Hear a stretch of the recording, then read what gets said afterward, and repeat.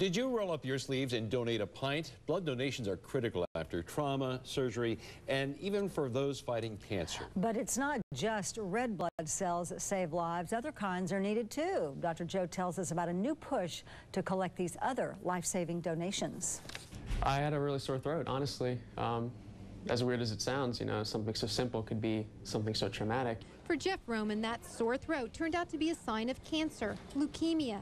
Getting blood helped save his life. There were all kinds of blood transfusions, all kinds of platelet transfusions, which were the most important in my case because the disease I had is something that naturally depletes the platelet count in your body. Like many other patients fighting cancer, Jeff needed platelets. When platelets get too low, patients are at risk of a life-threatening bleed. And that's one of the things we really are very concerned about, particularly if the bleeding were to occur in a place like in their brain, for instance, or in their lungs. Dr. Karen Benson directs a blood bank at Moffitt. She said it often takes 4 donors to collect enough platelets for one patient.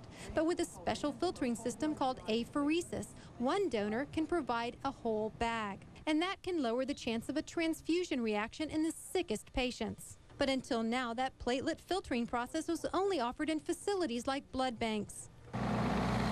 We're there as Florida Blood Services rolls out the newest member of its fleet, a Bloodmobile equipped with a machine that performs apheresis on wheels.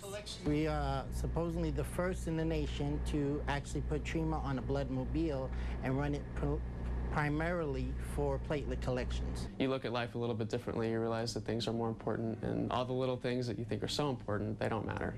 Jeff's checkup today was good. He's cancer-free, but now knows how important blood donations can be. I encourage everybody to go out there and donate and help out as much as they can with things like that, because it's just so simple just to go and donate blood, you know?